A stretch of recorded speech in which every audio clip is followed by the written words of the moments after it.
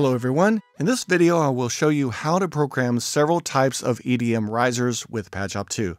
The first type is a riser that uses the granular oscillator, LFO3, and pitch. Okay, let's get right to it. I have Padshop 2 initialized and the sample high multi-sol 1 loaded. I have the granular oscillator selected using 1 grain stream, and the duration is set to 1. This means I'm set up for short grains. I'm going to go to the LFO3 icon here and drag it to the pitch section that is outlined in green. Okay, the LFO3 was dropped to the source in column 1 of the matrix here, and the pitch in the modulation destination here. And now I can hear the note going up and down. Next, I'm going to change the retrigger setting to on and slow the rate down to a setting of 0.50. Let's have a listen. Okay, great. So the note goes up, then down in pitch. Now, here's what is going on. By changing the retrigger to on, it enables the note to always be played or retriggered the same way. The pitch of the note always increases when triggered. Now, if I change the LFO's waveform from sine to sol, the direction of the pitch changes. For example, the pitch of the note goes from high to low, then repeats again from high to low. I want the pitch of the note to repeat like this, but I want the pitch of the note to go from low to high, then repeat. So to achieve this, I'm going to change the shape value to 100% to get the pitch of the note to go up again. Okay, perfect. Now I want to address the pitch of the note. I can go to the modulation depth here and have a look around. Since the value is set to 12, the pitch of the note will go up by 1 octave. Now, let's say that I want the pitch to go even higher. All I need to do is set the modulation depth to a higher positive setting like this.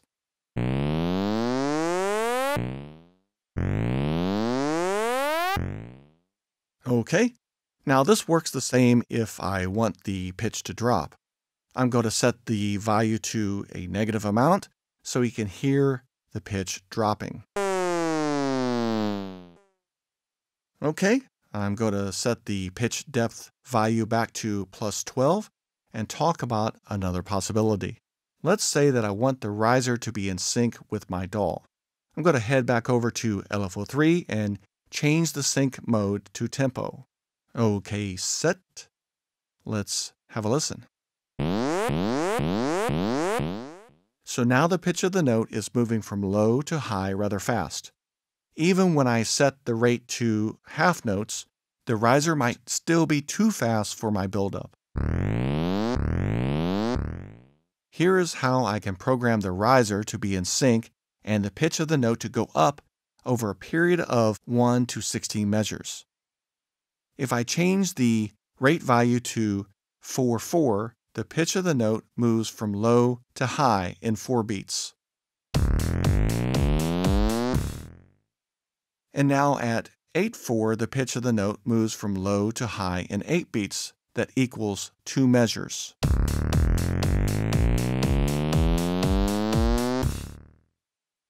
So to be thorough, if I want the pitch of the note to go up for 4 measures, the setting would be 16/4. And for 8 measures, the setting would be 32/4. And if I want the pitch of the note to last much longer, the setting for 16 measures would be 64/4. Okay, just for the fun of it, I'm going to set the rate to 64/4 and the tempo to 170 and hit play.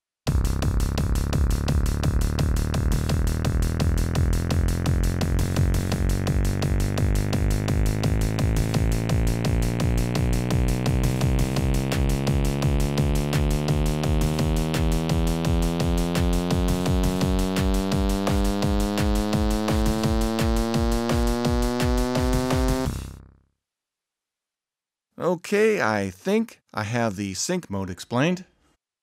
So this is the basic EDM riser programming procedure when using the granular oscillator. But there are many other ways to produce awesome riser sounds. First off, I would most likely enhance my short grain settings to something that I would like to use for my riser sound. So I'm going to change the number of grains from 1 to 3, change the position and position spread to 50%. Okay, that sounds fuller. To list out some of my next riser possibilities, I could add movement by using another LFO to control panning, or the formant parameter to get some textures moving. I could use the cutoff or length parameters in the same way. I could add some volume commands for glitch effects and so on. So basically, after setting up the way the pitch moves, all of the other enhancements are to give movement for my sound. Now I'm going to add several of these possibilities that I've mentioned for you to check out.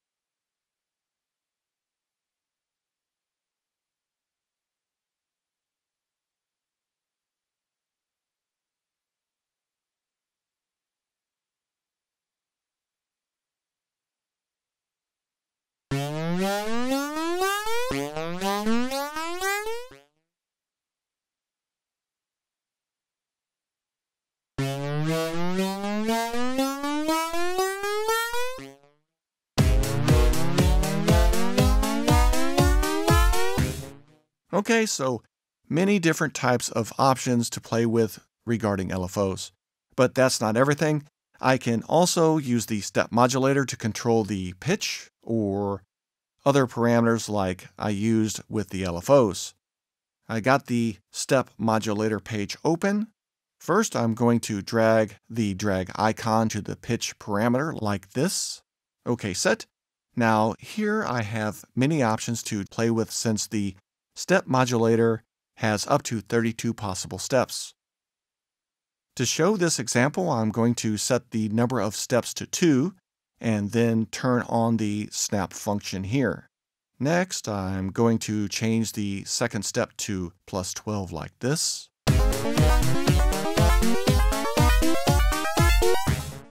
So I could add more steps. How about 16 and add some more pitch commands?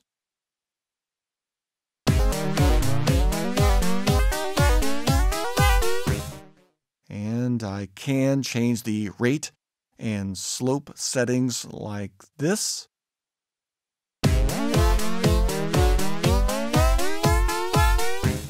So as you can see, I can have a lot of possibilities by using the step modulator as well.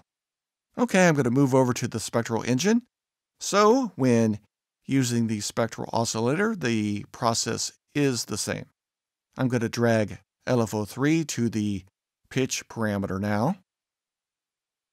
Okay, next I'm going to set the retrigger to on, turn the sync mode to tempo, set the rate to 64.4, and change the waveform to sol, and the shape to 100%. Okay, let's have a listen.